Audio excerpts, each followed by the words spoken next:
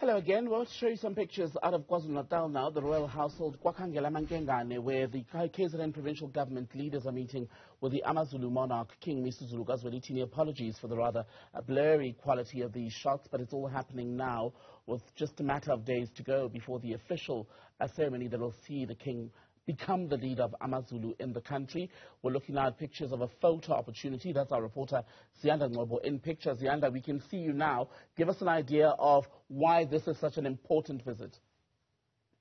Well, you'll know, Tembekile, that next weekend is the big day where President Cyril Ramaphosa will be handing over the certificate of recognition to King Misuzulu. And you'll know that the Premier, the new cabinet that was installed recently, made a commitment that they too would be coming to give prayers and to introduce themselves formally to the King of the AmaZulu nation, as per the tradition of all the other premiers who've done this before.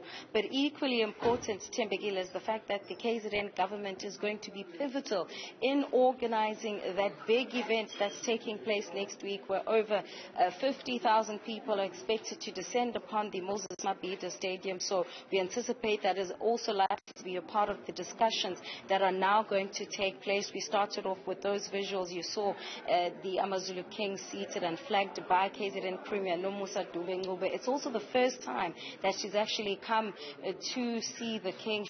Every time there's been an event, whether it was Umgenesbayeni or Umkoswelembe, Umkoswomhlanga, she hasn't been in the country. So this is the first time she'll also be interacting with the royal monarch. And Ziyanda, how important is it in KwaZulu-Natal for the provincial government and the monarch to be seen to be working together, collaborating? It's a long-standing tradition. The KwaZulu-Natal government and the royal household have had a good relationship for years. You'll know that even the budget for the royal household comes from the office of the premier. That's been a long-standing engagement. And I think, part of the visit here is also to allay any fears about relations, being changed or being tapered as a result of the passing away of the late king, then Zulu.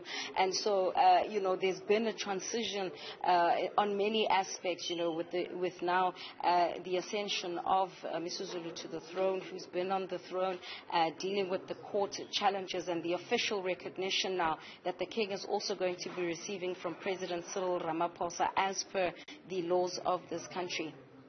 And when the president does arrive, I know in the last, 24 hours, even the Cooperative Governance Minister, Nkosazana Dlamini-Zuma, has been in KZN to make sure that things run according to plan next week.